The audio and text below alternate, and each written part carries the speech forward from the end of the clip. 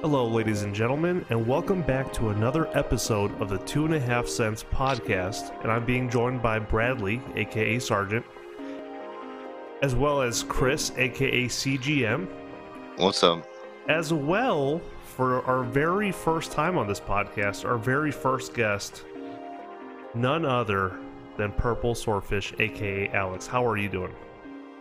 I'm doing pretty well. Dobar, how are you? Doing pretty well. Anytime I'm in a voice chat with Chris, that's a question that always needs to be asked. But fortunately, tonight I'm doing all right. Chris, if you guys are listening from home, got a new mic. And you might notice that if his voice is a little bit crispier than usual. And in genuine Chris fashion, he ends up breaking it the day he gets it.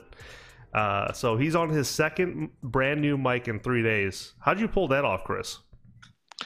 The stupid ass prong broke off in my headphone jack in my computer. There was a problem. What it means is there's a problem between the chair and the keyboard. Wrong. And didn't I quote? Didn't I write you a quote that you were going to basically say exactly that earlier in on the DM? I don't know. Did you? And it was almost verbatim to what you said. Pretty much. I gotta look. No, he did. He posted it in my personal DM. But I mean, it's true. You're the least coordinated person I think I've ever come across, and for you to break the headphone jack inside your computer. And now I only get audio out of my left ear, by the way, so I'm pissed off about that. That's great. It could be the mic. Like on the very side of the mic, it might just have a little tiny. No, I've tried 3 pairs of headphones. Are you sure? It doesn't say on the side official mic of the Washington Redskins. Nicely done. Well, no, because his headset lasted longer than RG3's career. Oh, ouch! Oh, that was a bust of a pick. It wouldn't have been if you guys wouldn't have, beat the hell out of the guy. He's pretty good at doing those Subway commercials. And it wasn't just one pick either. The Redskins traded a ton of picks to take that one pick that ended up being a bust. Well, I always blame Mike Shanahan for not benching him in that playoff game against Seattle when we were up 14-0 because he couldn't do a damn thing after that, and we would have won the game if Cousins had come in. It's a shame, man. I really liked RG3. That rookie year was a lot of fun to watch. It's just everything after that was just unfortunate. Yeah. Speaking of bad coaching decisions, Raven, do you ever look back on last year's playoffs and think they should have put Flacco in? It's they say retrospect is 2020. It's hard to say.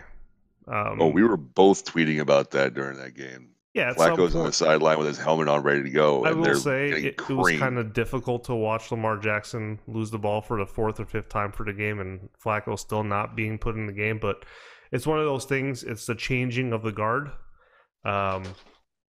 Baltimore was sending a strong message that we're done with Flacco. It's Lamar Jackson from here on out. So I get why they did it. I feel like we would be not doing our guest justice without mentioning the fact that we were supposed to be recording this podcast last week. However, Chris, of course, had technical difficulties and was not able to have a functioning microphone. So again, I want to say thank you to Alex for taking the time 2 weeks in a row out of his schedule to be here for the podcast. Definitely appreciate you for that. We try to record these podcasts every week. Sometimes things happen. We have to take a break. I think last week we took a break because I was in Chicago. We weren't able to record, so. No, last week we took a break because Chris's mic wasn't working. I'm sorry. We're nope, I'm not editing this. I'm done. The week prior, I was in Chicago. And I must say, being a guy that flies home once or twice a year, I've had my fair share of bad flights. And those of you guys who travel, I'm sure you guys have your fair share of bad flights. But this flight that I took from Chicago to Vegas was easily, hands down, the worst flight I've ever taken. I don't want to come off as snooty and be like, it's all about the brand of peanuts that were served. It's got nothing to do. What's up? Too late. I know, right? It's got nothing to do with that, and I hate to be that guy that complains about something such as that, because what's the alternative to flying? Driving, right? So I was blessed enough to be able to get a flight, but if you I give mean, me, you could take a bus or a train. you could, you could. I mean, Alex, have you ever had any like super bad flights? I've had a couple rough ones, but you're right. The alternative is usually driving, which Right. usually isn't very practical. And then I've been shocked recently. Like, I enjoy trains. Like, I've always wanted to ride on a train on a long trip, but they're actually way more expensive than a flight, even though you don't get there in nearly the amount of time. So, like, it's not really economically feasible to take a train anymore. Yeah, no, I agree with you. I was actually looking into that because that's actually a popular thing that people are doing now. And what is normally $150 flight is like a $450 uh, train ride. But I gotta say, the things that they give you are pretty cool. But is it worth $400? I'd be It also interested. takes forever because you have to make every stop. Yeah, that's true. I mean, there's the guys on YouTube that have the "Is It Worth It" show where they test out different types of mac and cheese and things like that. I want to see if they do the "Is It Worth It" for train travel, because it looks cool. They give you like 3 meals a day, and there's a bathroom. You get your own desk. It's got a bedroom. I mean, it's pretty cool. It's got a nice setup. This is Raining Ravens, sponsored by Amtrak.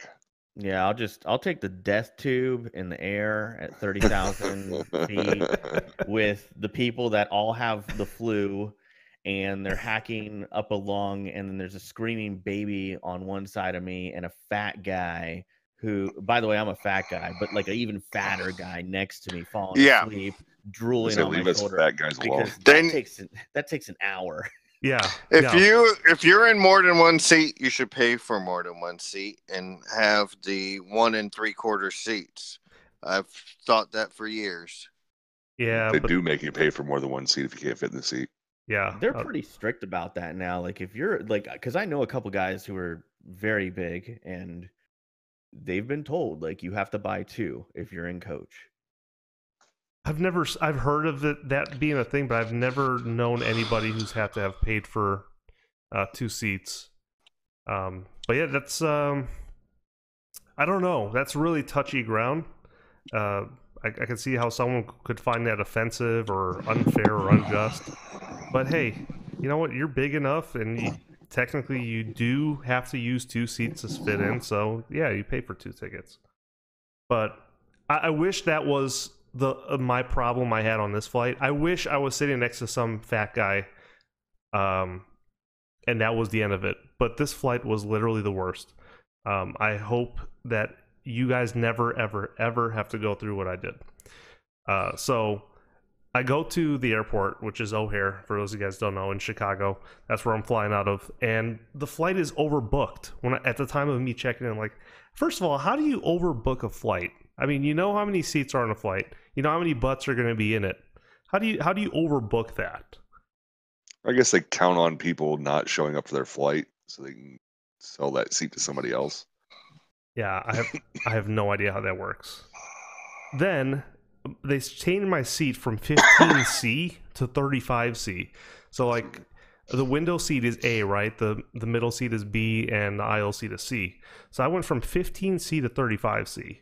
I get an aisle seat, which is great. As I pull up and I'm looking down the aisle, it's like, okay, there's one guy there, and he's sitting at 35. He's sitting at 35A, so he's sitting right at the window. There's an empty seat between us, and I get the aisle seat. So from the very start, I knew this was going to be a train wreck. I hear 2 ethnic ladies behind me screaming and talking very loudly. There's babies crying all around me, people sneezing. There's a kid playing on either a Game Boy or a tablet, and the game is on full volume, and it's the same annoying repetitive sound effects. Anyway, I'm looking down the aisle of the other gremlins that are also boarding the plane, and people are starting to stow their luggage up top. I'm like, all right, I wonder who's going to sit next to me in between between me and this guy that's sitting at the window. So there's about 7 or 8 people lined up getting ready, and I see this absolute 9 out of 10 bombshell of a woman walking down the aisle, and she stops just short of 35. She's like, "Oh, is this 35?" I'm like, "Yes, it is." So I get up and I help her out with her luggage, and no sooner than her sitting down at 35B right next to me, this guy at the window, he's like, "Hey, do you mind switching seats with my wife?" And I'm thinking to myself, like, please say no, don't switch. But she ended up switching, and this lady was an absolute train wreck. That ended up sitting next to me. I thought everything was going so well so far, and this lady sits down next to me. Debt. Oh my goodness! Oh my goodness, dude. So the kind young woman obliges, ends up switching seats with his wife. His wife comes and sits down, and literally from the moment she starts sitting down, horrible hygiene is what I'm noticing. She's sneezing into her open palm and then touching things, coughing without covering her mouth, carrying on a really loud, what seemed like 2-hour conversation, and to me sounded like more like an argument. Meanwhile, the 2 ethnic ladies behind me were still arguing, the baby was still crying, and the kid was still playing on his loud video game. And this is all before takeoff? This is all before, this is all before takeoff. And those of you guys who know me as like pretty foundational, conservative, pro-lifer.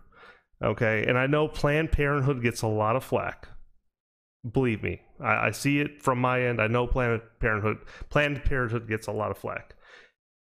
However, I'm very pro-life, and I believe life is a gift from God. At the end of this flight, I was ready to be a Planned Parenthood ambassador with how many screaming and crying babies I had to listen to on this flight. An hour into the flight, the stewardess comes down the aisle taking food orders. And wouldn't you know, the lady sitting at 35B right next to me, she orders the egg salad with hummus. Guys, I'm telling you, my stomach was churning.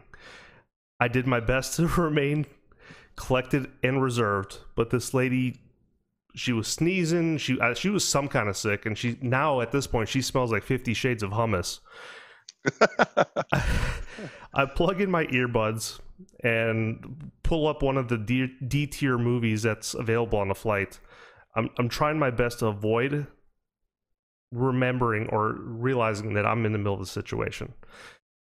After landing, I deboarded. I ended up waiting for the lady down a tunnel. I was like tying my shoe, kind of waiting for her to deboard as well. And I asked her briefly if this horror show of a flight that we were on.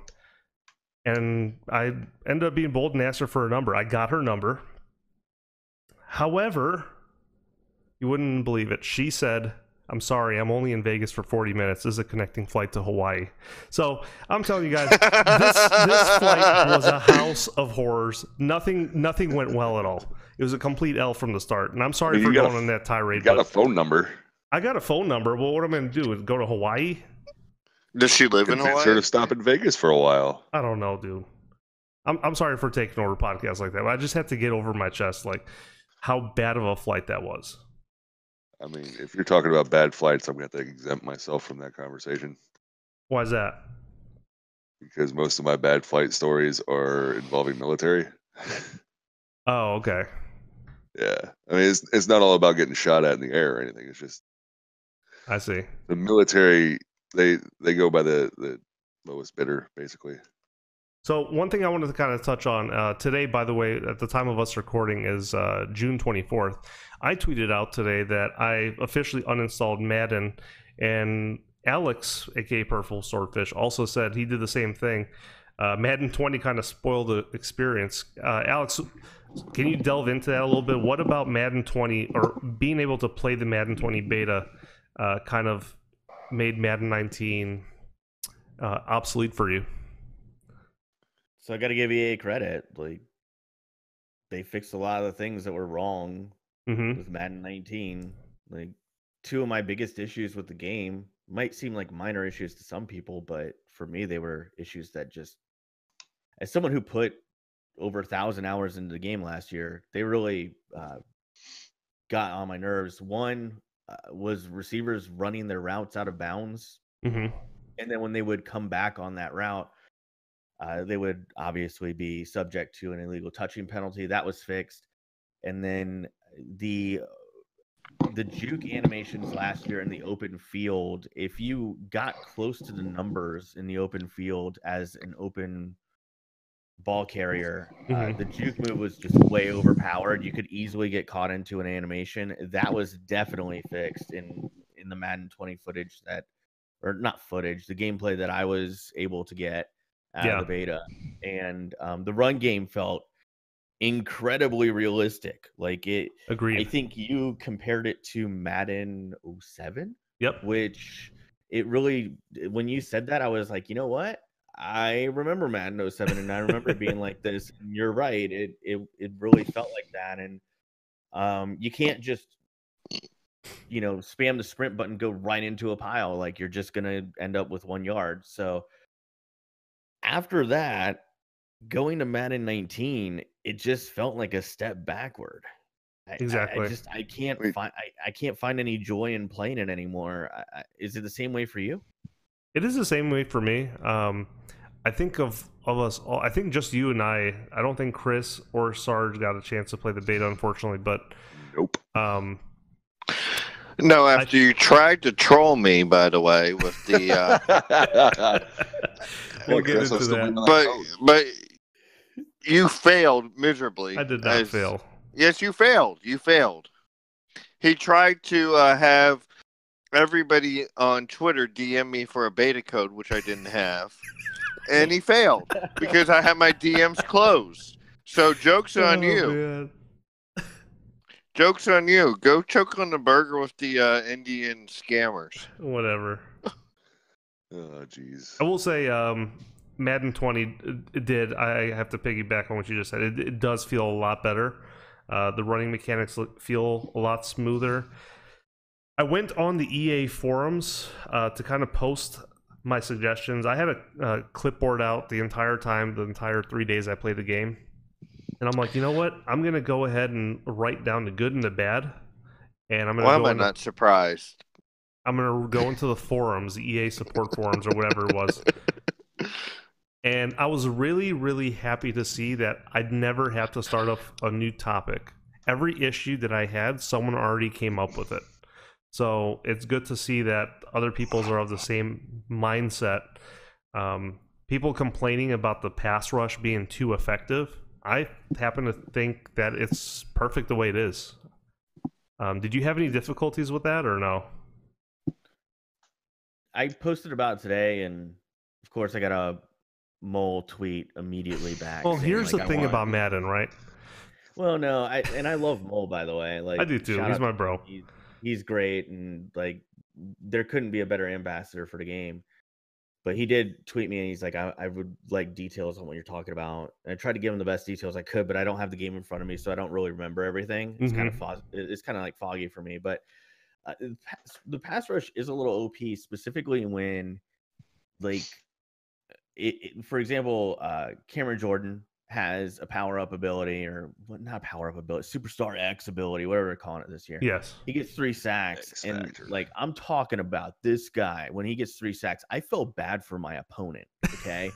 Because I'm running a Tampa 2 out of big nickel over G, and the guy couldn't beat cover 2. Like, he just didn't know how to beat it. So he was holding on to the ball too long, and Cameron Jordan is just racking up sacks. He gets his 3rd, and then he gets that Superstar X ability where he gets like almost instant block sheds. The guy ended up taking a safety and quitting. So it feels like I'm the guy who benefited from it, and I was like, that's just really But you felt bad for him on his behalf. I felt bad because, I've been on the other end of that, and like it kind of the reason I'm a little concerned about the pass rush is typically at the beginning of the year, especially in Madden Ultimate Team, there are no good right tackles in the game. So guys like J.J. Watt, Cameron Jordan, they eat really well early on in the year. and they can be really OP. So, You know, I but never it's something really that thought could, of that until you just it mentioned could, it. Because I'm not really a it could MUT guy, and really I know be. you are. Yeah, unfortunately. That's that's going to be something interesting to handle. I don't know how they're going to mediate that situation. But yeah, you're Yeah, right. Usually, the offensive linemen are not as great at the as the defensive linemen or defensive ends. It's funny though because everybody's blowing praises at Madden 20, but everybody was blowing praises at Madden 19 when the beta was out too.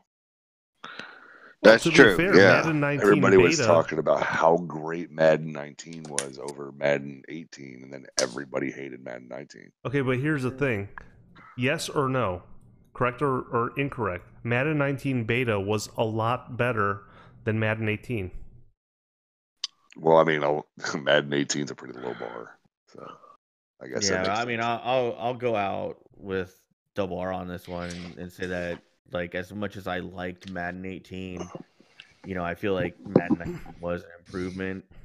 I think where Madden 19 got kind of bad was there were a lot of glitches that started getting discovered when the game officially dropped. Mm-hmm. I mean, that There happens were with some. all of them though. Yeah, but here's the You're always issue going to have people though. posting videos on money plays that are going to get you touchdowns every time. You're right.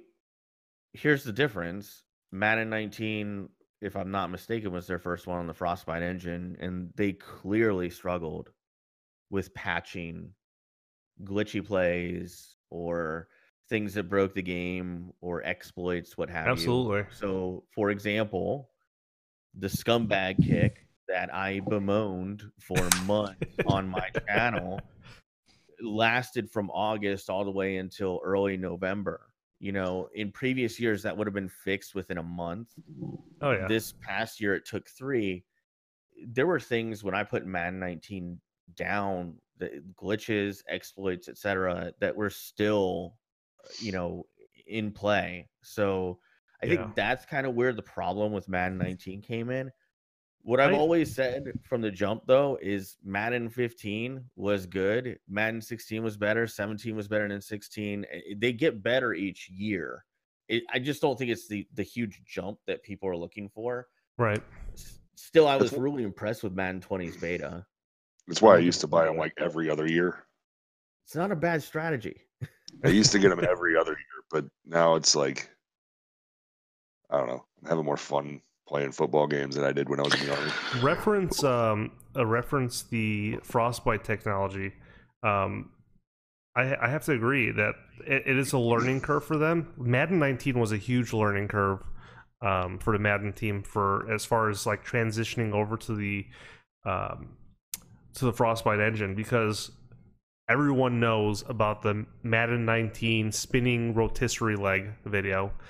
Everyone knows about the Le'Veon Bell halfback draw snap where he ends up teleporting 60 yards downfield. Ridiculous interceptions that cause the ball to, or not interceptions, but like quarterbacks throwing a ball for a net total of minus 40 yards or something like that. So I knew there's going to be a little bit of a learning curve, and I'm hoping now that it's their second year with Frostbite that they can kind of tweak a lot of those issues and make it for a more streamlined game.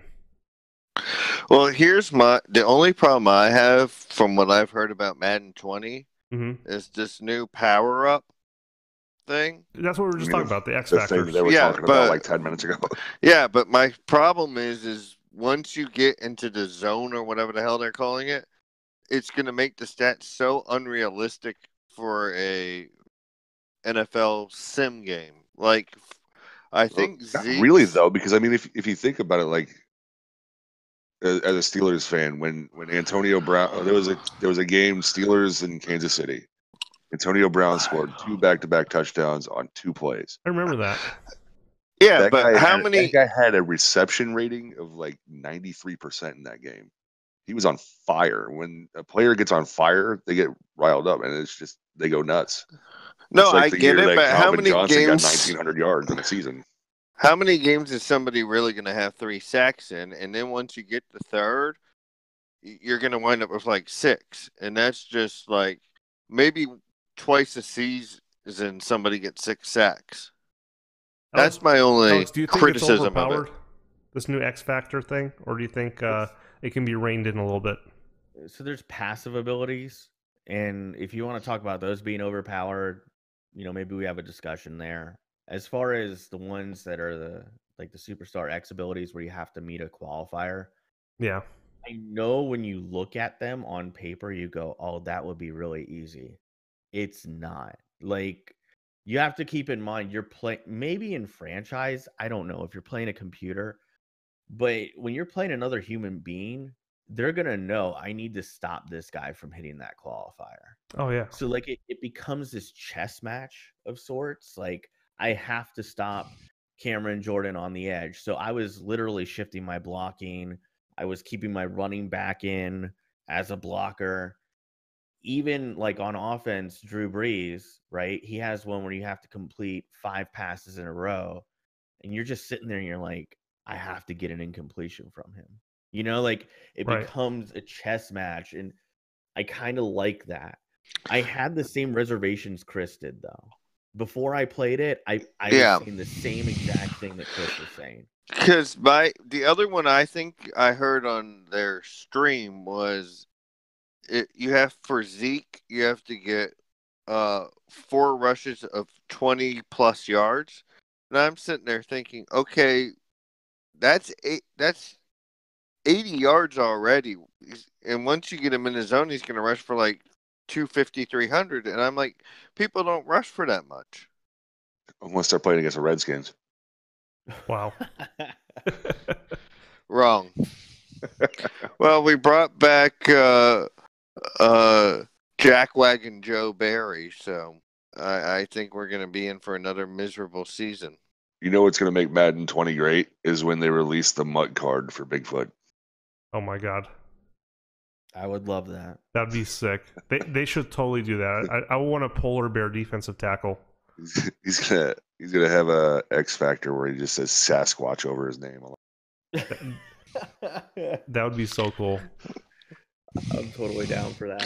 When I was in high school, my brother was never a sports fan, but he did create a player on my Madden. I think it was 06 or 05. No, 04 or 05. And he created a 300-pound tight end with like 99 catching, but he put his injury at like 0, so he'd get like a touchdown and then hurt himself. Where's the fun in that? That's like I like playing to a franchise as a player from like a rookie year up and try to progress them. Yeah, that just seems that's like fun. more fun to me. It seems like more of a challenge because like the older, I think it was 2016 when you did that. You didn't call the plays; the coach called the plays. So if you played a wide receiver, you may not get thrown to in a game. Yeah, that's true. That's the way it works in the NFL too. That's why you have people like Antonio Brown and OBJ throwing things and kicking field goal nets on the sidelines. Well, the only way I would ever play to create a player was if I was the quarterback, because the coach, it would be like 3rd and 9, and sometimes they'd call a run play, and I'm like, what the hell are we running for? Well, they changed that with like 17, I think, where now even if you're like playing a running back, you still call the plays. Yeah. Which makes it really easy to make your player ridiculously good, because if you're playing as a running back, you can do all of your games doing nothing but run plays. Yeah. I just we're coming up on probably one of the most, I mean, second to Christmas week, obviously, for me.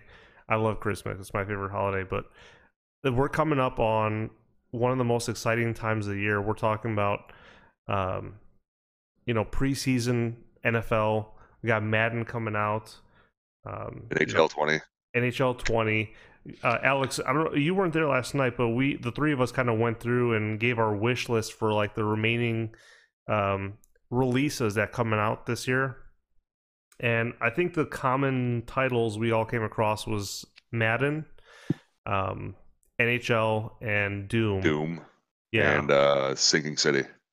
Well, Sinking City is a game I just learned about last night. It looks really cool. Oh man, that game looks sick. Are there any other games you're thinking about picking up this year? Not just to stream, but just to play offline?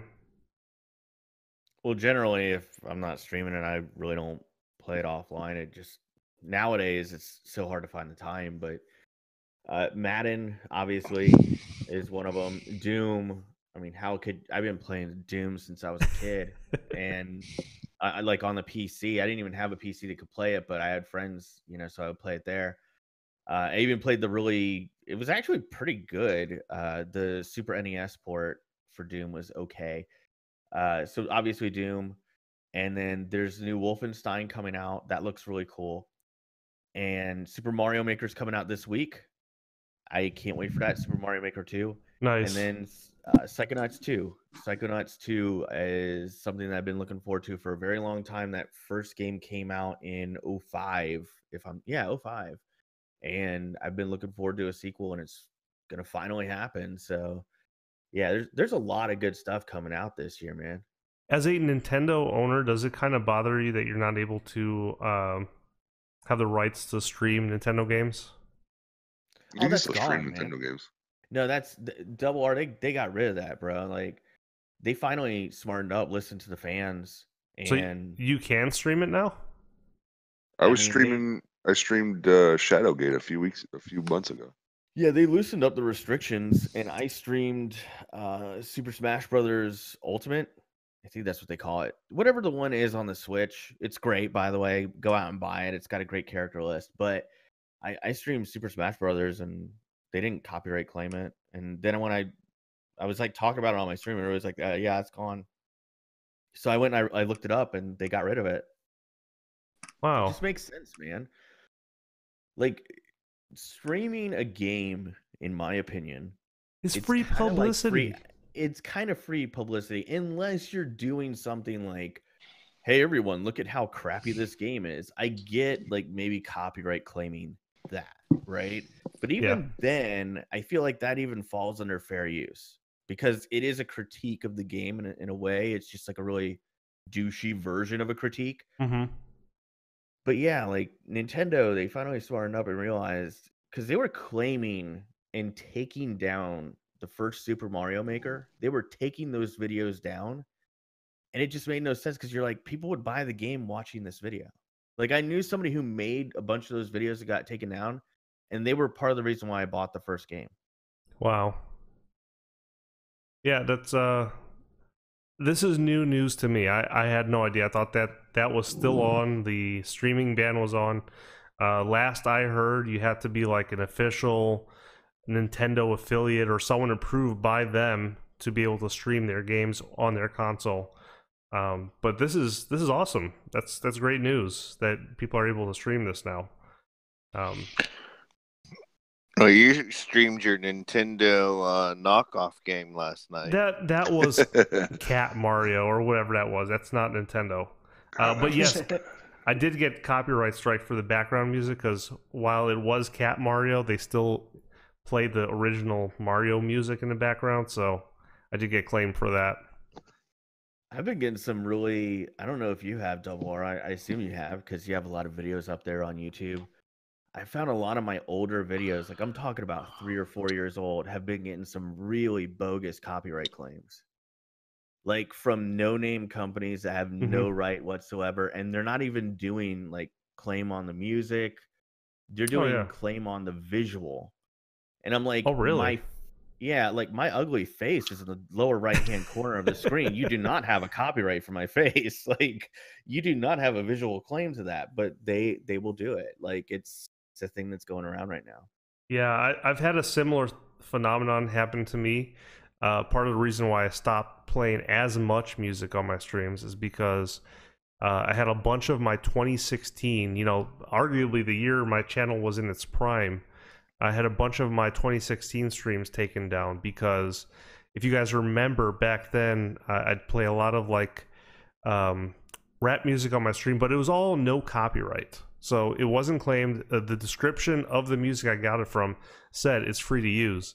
Well, what had happened at some point during those couple of years since 2016, the owner of the music ended up selling the beat to some like no-name rapper. The rapper used it, produced an album, and now I'm in one fell swoop. Any stream that has that particular beat in it claimed. I always So- wonder if that would happen.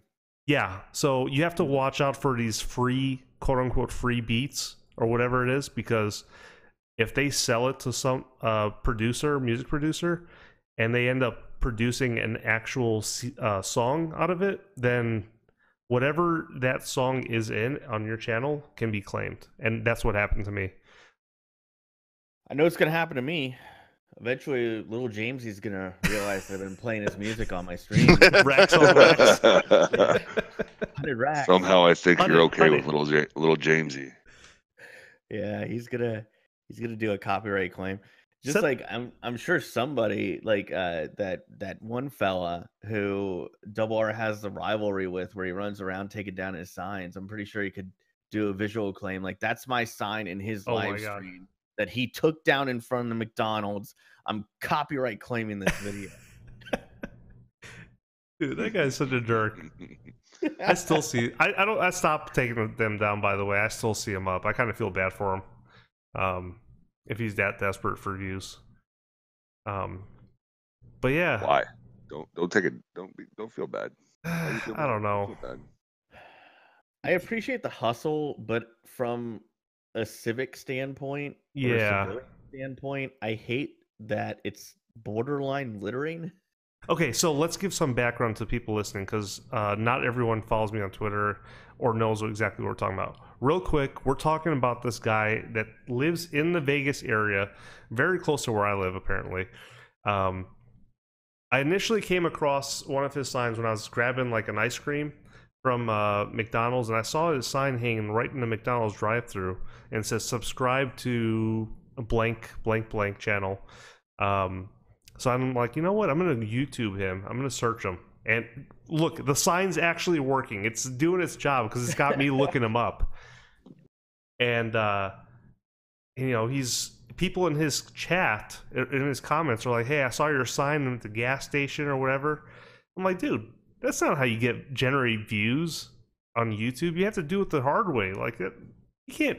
People are pumping gas. They don't care about whatever rap music. And yes, he's peddling his rap music. So I'm like, so I took the sign down, and I ended up seeing it at another gas station, and I typed in his comment section. I'm like, dude, no disrespect, but get your views the right way. He's like, to me, this is the right way. So he just keeps putting new signs up, and I just stopped caring, honestly. You were taking all of them down before, weren't you? At one point, yeah, there was a week and a half time span where I pretty much took down every cardboard sign with subscribe to this channel. But I just stopped caring. If that's what he wants to do, he can generate subscribers that way. I was really hoping it would result in a diss track at some point. That's what I was hoping for. But you know, beyond that, like I said, I feel like it's kind of trashy to do that, but at the same time, like, I kind of respect the hustle. Like, it's not that different than in the early 2000s. I was at a mall and there was this guy walking around with a Walkman. Most people out there listening who probably don't even remember what a Walkman is. Yeah. And he was like going up to people and he's like, hey, will you listen to this in my headphones? And it was his own mixtape. And then after you listen to it, he'd try to sell you his mixtape for $1. And I was like, you know what? Like, I get that some people are going to be annoyed by it, but I respect him putting himself out there like that. Mm-hmm. It's kind of weird. Like, I feel kind of conflicted on it. You know, things like that happen, and either you can take the standpoint of, hey, I'm going to help this young man out, or it's going to cause you to have a jaded view.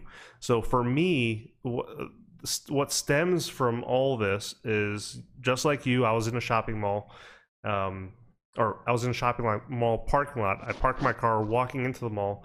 I see two young guys out there, and they had a box out there. I assume they were selling some kind of chocolates or something. So, you know, me being the chocolate connoisseur I am, I was ready to, you know, purchase a few chocolate bars. But it wasn't chocolate bars. It was music. They were selling music. And I'm like, what kind of music is it? They're like rap. I'm like, are there lyrics to it? I'm not a big fan of music with lyrics, or especially rap music. But I'm like, you know what? You guys are young. I'm going to help you out. So I paid, it was $5 for the CD, but I slid him a 20 and I got the CD and I went home. I'm like, you know what? I paid $20 for this thing. I might as well just listen to it. It's a blank CDR. Ouch, dude. So these guys are out there selling $5 CDRs, pretending like it's their mixtape. So this is the kind of stuff that causes me to get a jaded view on people like that do stuff like that. No, I'm with you though. As far as putting up signs, there was some local rapper who printed up. They looked semi-professional, but they were flyers, and they had some kind of adhesive on them.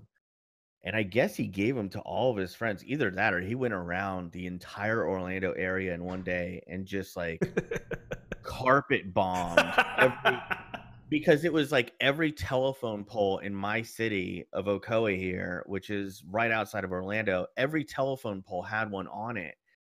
And you couldn't take them off. I don't know what was on it, but like if you ripped it off, it was stuck to the pole. Wow. So yeah, like you could rip off the sides, but like the middle would stick to it. So like I always remember that guy as the idiot who carpet bombed an entire city with flyers for his upcoming rap show. He must be in collaboration with 3M. He must.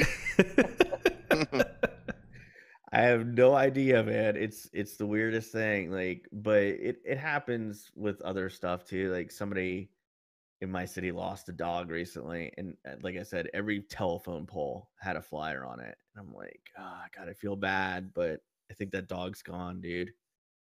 You've been looking for it for a month. It's gone. And then the next week, somebody finds a dog but doesn't know who owns it because all the signs are gone. Right. And Well, all of a sudden, the local Chinese food place has a special, limited time only. Never mind. If you microchip the damn dog, then you don't have to put up the signs because someone would be able to find it. Well, listen, not everybody has the millions you have to microchip their freaking dog. Yeah, and a lot of people find it to be unethical. It's not that expensive. Well, what about the dog's privacy? I mean, it has rights, right? Yeah. Maybe the dog doesn't want you to know whose butt it's going and sniffing. Legitimately, a lot of people are finding it to be unethical. I mean, Chris shared an article with me today with NBA owners finding it to be offensive for NBA owners to actually call themselves owners because that pisses me off so much that I can't even breathe. They own the damn team. By definition, they are owners. Right, but people are saying, not people, I think Adam Silver, or whatever the NBA commissioner is. Snowflake Silver. He said that calling owners provides a negative connotation, like going back to slavery times. Oh, Jesus. Somebody get Jax out of the NBA. And then, and Draymond Green is an idiot. He says, it's such a bad precedent to own somebody. They don't own you, you freaking moron. They own the rights to you playing on their team because you signed a goddamn contract with them. I was going to say, technically they own the contract, right? Yeah. You signed a contract with them. Yeah, I think freaking idiot. I think everyone needs to just chill out. Everything is so offensive to everybody these days, and I totally see why the NBA commissioner did that. But really, so now it has to be governor. It doesn't even make sense. Yeah, so how are you a governor? They're not NBA owners anymore. They're NBA governors. Alex, have you heard of that or no? I have, and I guess I get both sides. So, I mean, if I owned a team or an organization, I would want to be known as the owner. But hear me out on this. When you own a corporation, you don't call yourself the owner. You usually call yourself the chairman or the CEO. So it's kind of interesting. Like Steve Ballmer is totally ahead of the curve on this. He's always listed himself as the chairman of the LA Clippers. which I think is probably a better way to approach it than saying owner. Especially considering, like, let's be real, like, I think it's like 96% of the league is African American. Probably not a good idea to run around as a white guy saying you're the owner of the team. I will say that calling yourself governor is kind of funny because in the UK, it was used by the poor class to refer to people from a rich class. So it's not really that different. Yeah, it's like, that's not really the best term to replace it with, but okay. Well, where do you draw the line, though? I mean, there's a lot of black players in the NFL. Are we going to have to call them governors? I mean, you know. Yeah, I don't know, man. Honestly, I mean, you literally, it's literally a fact. You own the team, and you can't even say that. You own the damn team. But Chris, by definition, I think this is all a cascading series of events that, you know, correct me if I'm wrong, but I think it's stemming from the original incident with Donald Sterling, where, if you remember, he told his, I think she was black, he told his black girlfriend, or no, she's that's right, she's half Hispanic, half black, and he was on a recorded conversation telling her to stop bringing black people to the games. Well, he's banned for life. He's banned for life, but I'm just saying, the NBA, which I didn't really have a problem with because I thought that was an effed up thing to say. But absolutely it was. But I think that they're still expounding on that and continuing to make changes. Probably good changes because, like Alex said, that's really the main demographic in. No, I get it, but you literally own the team, and no, I've never heard an owner come out and say, I own my players or anything anywhere near that it's even an issue. I mean, you know. Hey, man, this is new to me, too. Janine Buss doesn't own LeBron James. She owns his contract that he is obligated to play there. I mean, and he doesn't even have to play. He could say, I'm never playing again. Void my contract or buy me out, or you know. Yeah. So they have an association of players, a union. I mean, the player is the most absurd thing I've ever heard. Yeah, I mean, I don't know if it's the most absurd thing you've ever heard. Yeah, it's definitely. I mean, I've heard some pretty absurd stuff. Yeah. But I mean, it's not like the player. I mean, in a slavery comparison, I mean, I get that, and I'm sensitive to slavery. I think it was a horrible thing, so I don't want to come across as some white guy telling black guys how to feel. But I mean, slaves had no recourse. These players have plenty of recourse if they're not happy. You're right. They have a players' association. They obviously get paid millions of dollars. And if you're that pissed, you say, I'm not showing up. Buy me out. Trade me. Until then, I'm sitting at home. Now, they can fine you for that. But I think if LeBron James was at that point, with the millions he's already made and he seems financially responsible, I don't think he'd really care if they find him the $5,000 a day or Here's whatever. the thing. Here's the bottom line. You and I can argue semantics, owner, governor, but what the NBA is doing the best thing that they can for their own organization.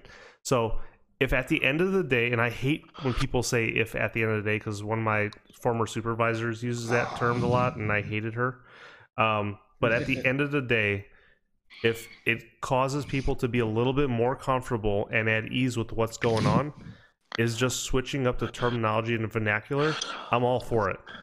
But leave it to each team, because maybe, you know, it's like when the federal government says all states need to do that. Well, let the states decide what's best for them, because not every state or not every team, you know, maybe some teams have always called their owner, and they're happy with it. They're fine with it. Yeah. If there's a team that has a problem with it, and they feel that way, then let the higher ups meet with the players and say, okay, then I'll be the chairman.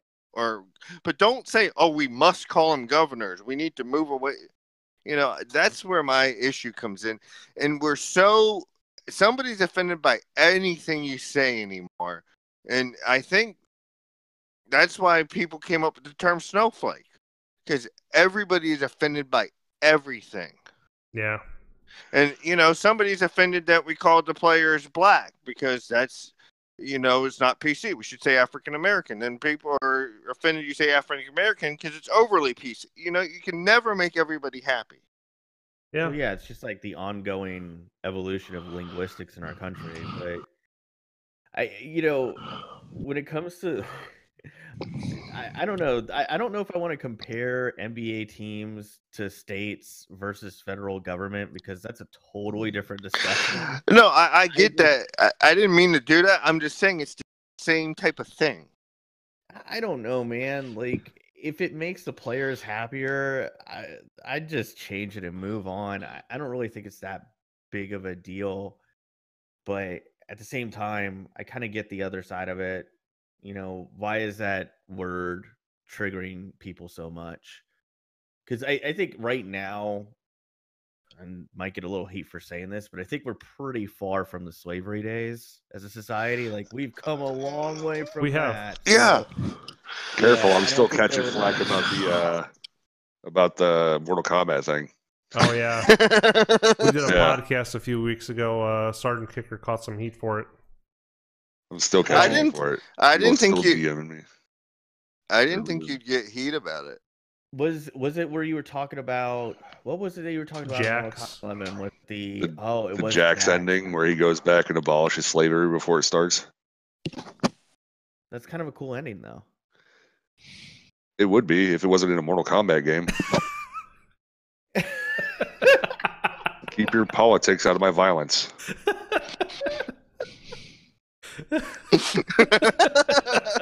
I just go like, wow, it's Mortal Kombat. It's like a sci-fi universe. Like, hey, that's kind of cool. Sergeant Ass Kicker's like, keep your politics out of my game, Junior. Well, Get off my grass. It's like when you're watching a TV I fought show. for this country. It's like when you're watching a TV show and they inject anti-Trump comment.